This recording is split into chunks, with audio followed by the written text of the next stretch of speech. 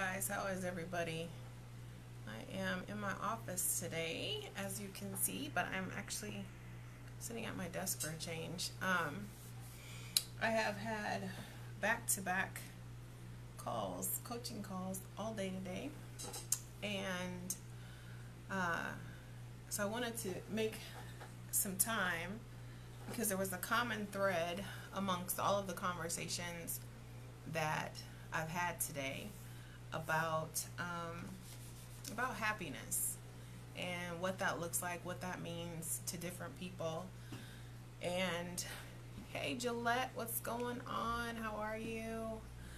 So as you guys come in, I want you to feel free to share the video out, invite some people into the conversation. It's time for Truth Talks, and as many of you know, Truth Talks is really about real conversations for real people dealing with real stuff.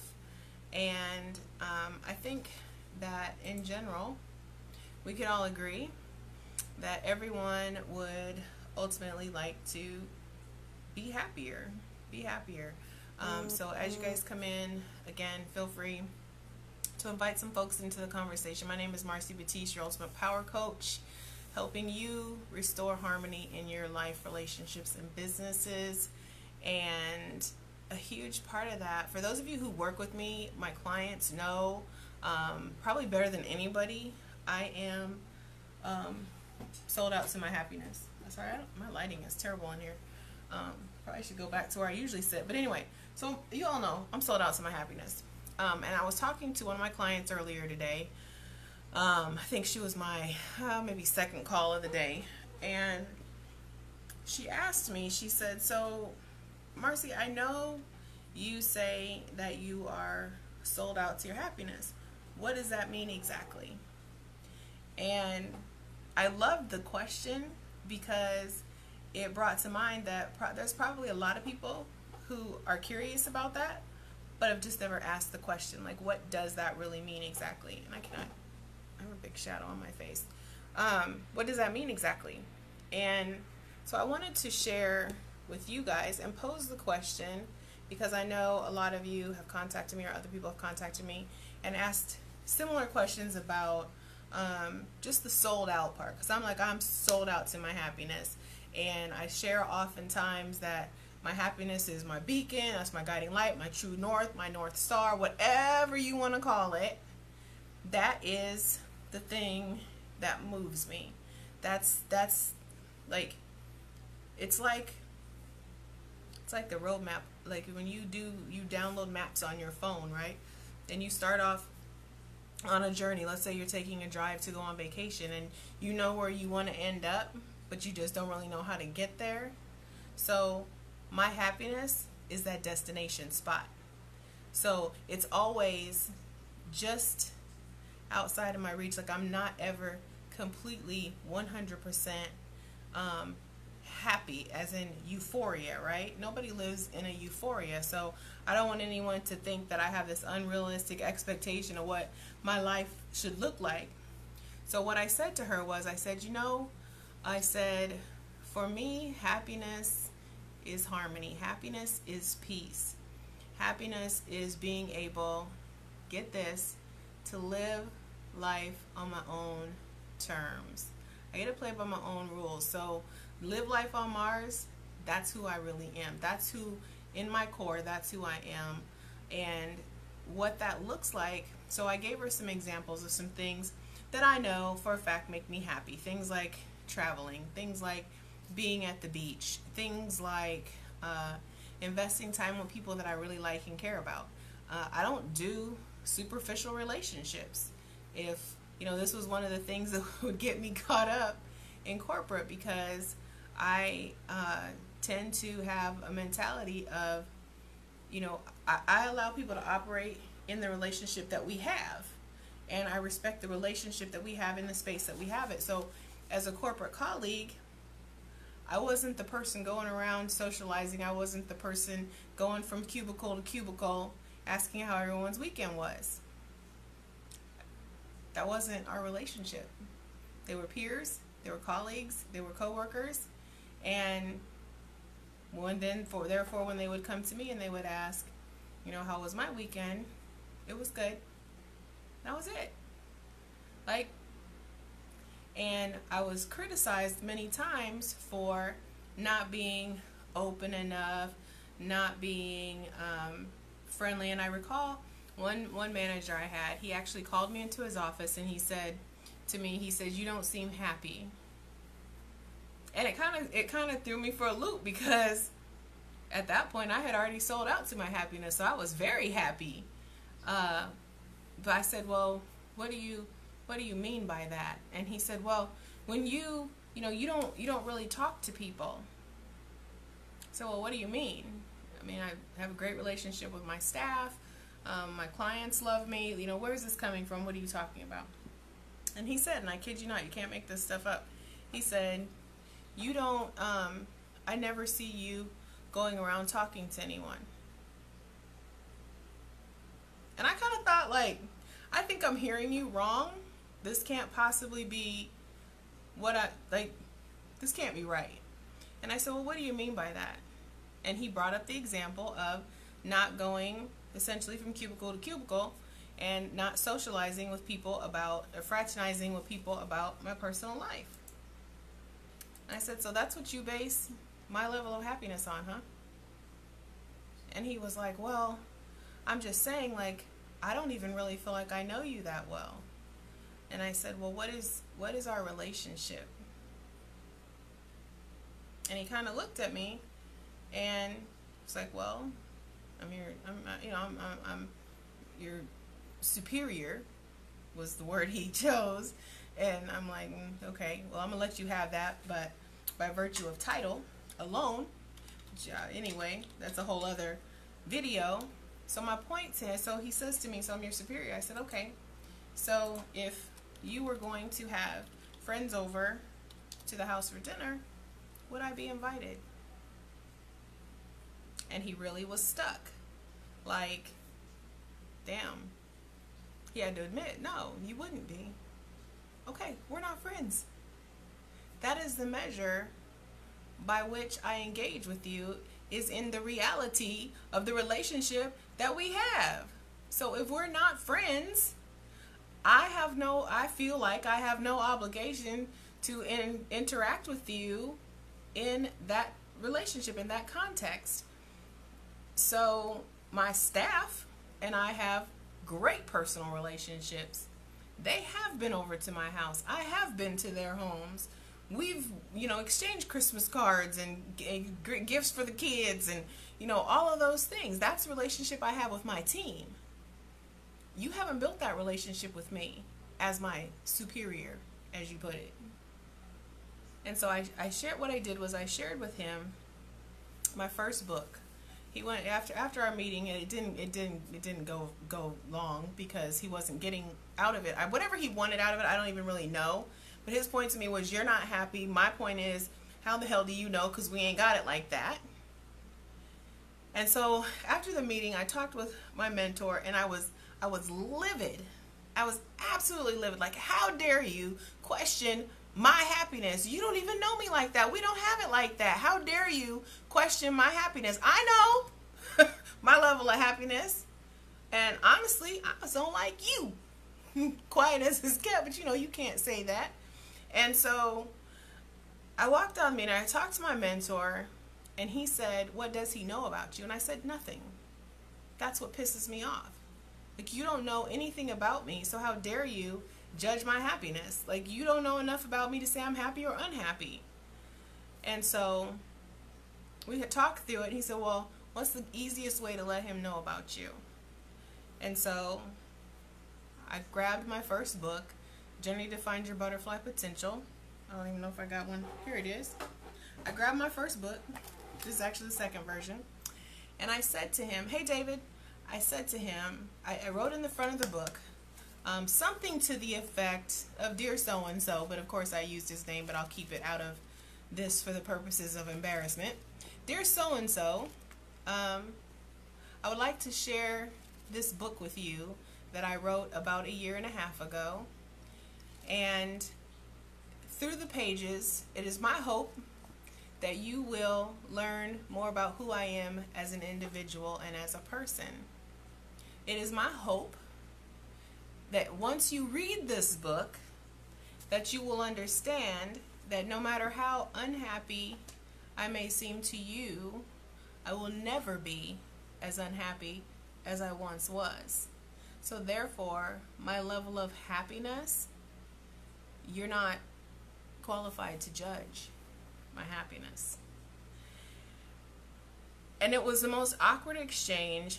I walked out of there, I felt empowered, like, yeah, ooh, I showed him, yes, girl, you did that thing. And I had no idea how he was going to take it. I'm like, this is my boss at the time. And so a few hours later, I got an email from him that said, hey, wow, I saw your book on my desk. Thank you for that. I didn't know you had written a book. And I said, yeah, I've actually written 2 at this point. My second one was already done. And he's like, wow. And I said, so I hope you invest some time to read through it, and it will give you some insight to how I think and how I operate, and hopefully help you to understand that there's no one here that can make me unhappy. That my happiness comes from in here. It doesn't come from external relationships that I build with peers and colleagues. My friends know who I am, my family knows who I am. People who are intimately engaged with me know who I am, and they know the things that make me happy. I share that story with you guys to say that's how sold out I am to my happiness. That I'm so clear about it. My happiness is not a hobby. My happiness is an investment. I jeopardized a lot that day to prove the point and to send a very strong message. We never ever had to have that conversation again. But I'm so clear about what it makes me happy. I'm so clear about the things that make me happy that then when things come up, opportunities arise, relationships pop up, I can say, no, I know that these things are important to my happiness. So in the terms of relationships, for example, I know that communication is huge for me. It's huge for me. If you can't communicate, we're going to struggle. So I'm not going to engage in a long-term relationship with someone who's a poor communicator, or one who is shut off and refuses to communicate. That's not ever going to work for me, because that's not how I'm built. I don't do that. That's not who I am. So I know that about myself. I know that I have to have somebody that has drive and ambition. If you're somebody who just wants to be a couch potato and it's probably not going to work for me. Not that I don't mind nights cuddled up on the couch watching TV. Absolutely. I love to veg out. But I need you to understand the passion and the ambition and the motivation and the things that go into being driven. You don't have to necessarily be an entrepreneur, but you have to be able to have goals and things that you aspire to be. If you don't have aspirations, you don't have dreams, you don't have a vision for yourself, we're going to struggle. I've learned that about myself. David, I am a handful. David, people underestimate me. That's why I tell everybody, it's not as easy as it looks. I am a handful. 2 handfuls, actually. That was 4, but you know what I mean. You got the picture. So anyway, there are certain things that I know about myself. The other thing I know is that within my next 3 to 5 years, I have a goal to live abroad for a good portion of the year, probably 6 to 9 months. If you're somebody that can't support that, that's not ever going to work for me. And so I was sharing that story in particular with my client, and I was sharing with her a gentleman that I had dated several years ago and then had gotten reconnected with, and we were having some conversations, and he kind of wanted to try and do the whole pick up where we left off thing, which I don't really do overs, so I pretty much knew that wasn't going to work. But he had to re-meet me where I am in a new space with a new mentality and a new mindset, because he knew me many years ago, had a different mindset. And the new me, I did a post the other day about my old me would be intimidated by my now me. My now me, the one that he had to meet, we weren't compatible. We weren't compatible. He thought and verbalized that he felt that my dreams were stupid, and that was the word he used. Well, if you think my dreams are stupid, that's not ever going to work, because you can't be supportive. And if you use the word stupid in relation to someone else's dreams, it tells me you're not a good communicator, because there certainly had to have been a better choice of words that you could have used in order to communicate what you then wanted to sugarcoat as concern for my safety. Because then he tried to turn it around to, oh, well, it's not safe for a woman, and da-da.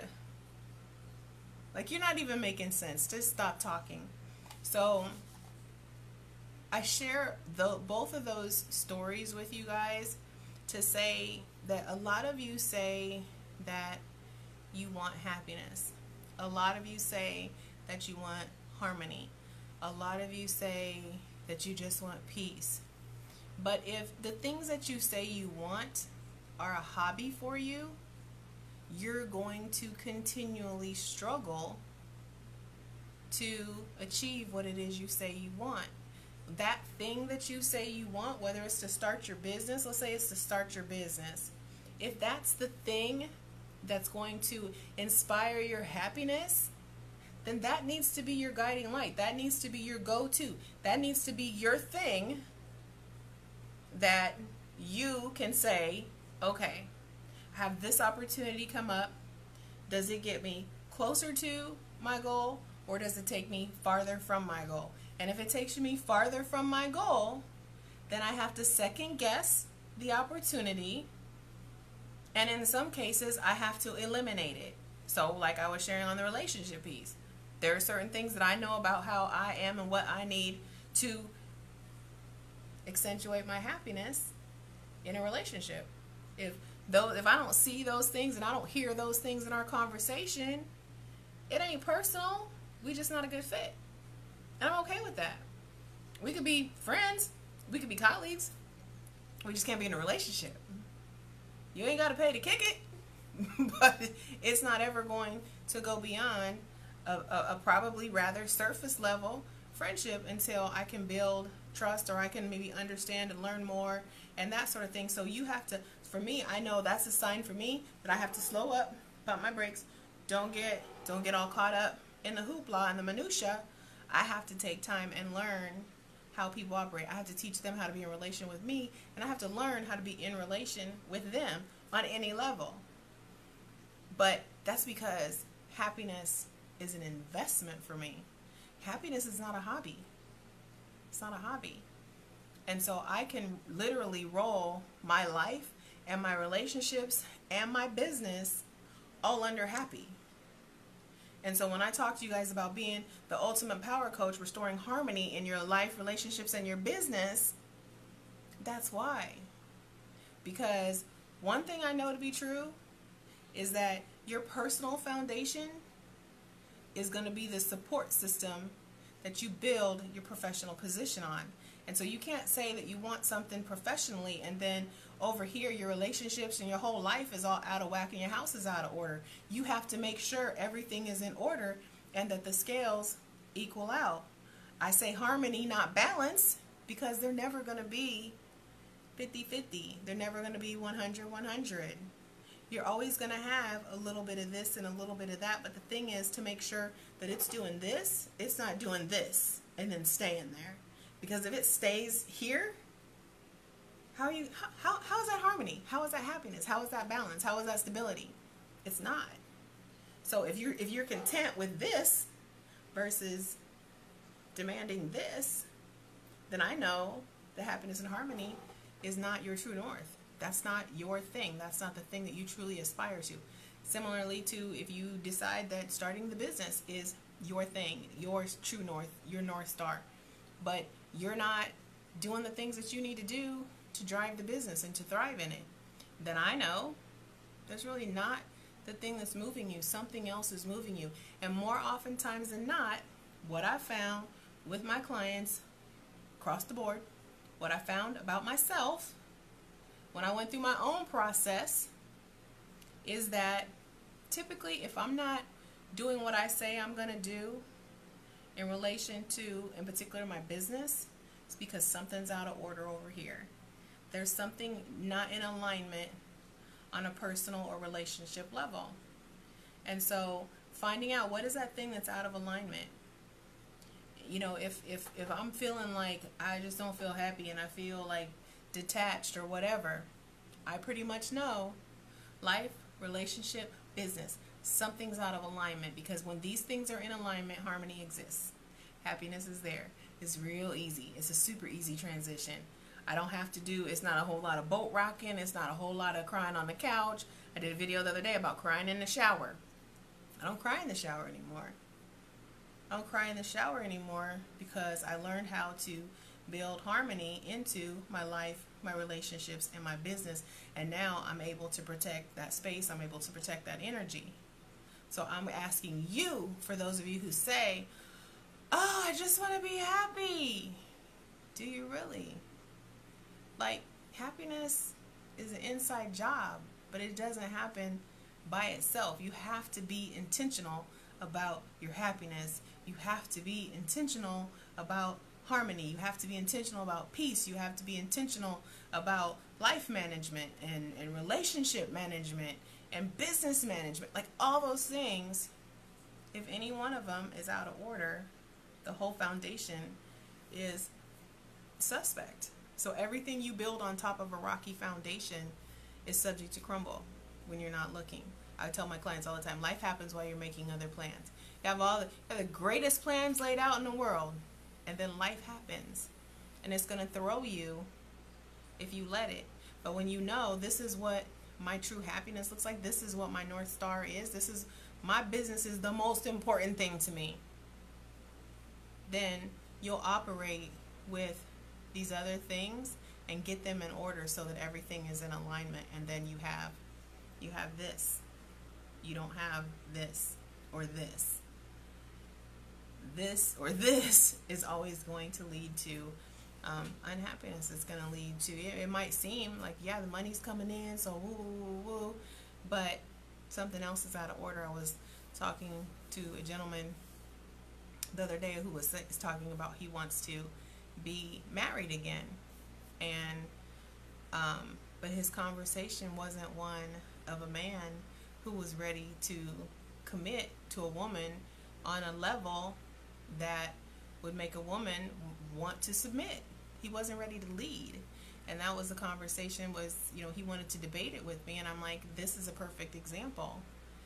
Your inability to be able to engage in a healthy conversation when you feel like, I'm not saying what you're doing is wrong.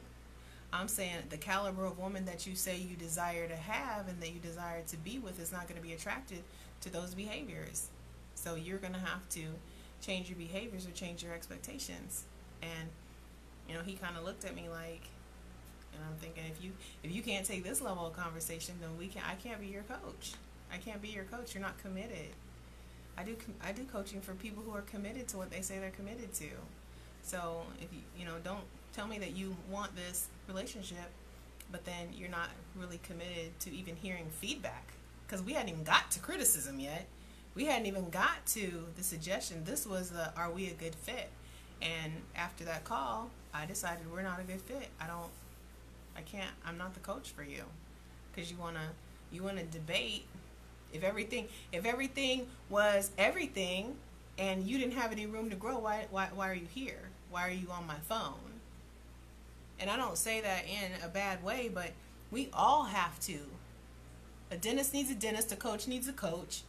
You say you're struggling in the relationship area, you contact me for relationship coaching, and then I tell you these might be some of the reasons, but we would need to take a deeper dive, and you want to debate about it?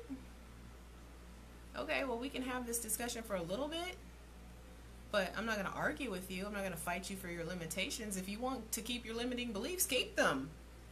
But you're not going to get the relationship you say you want, so then that makes me question, are you really committed to what you say you're committed to?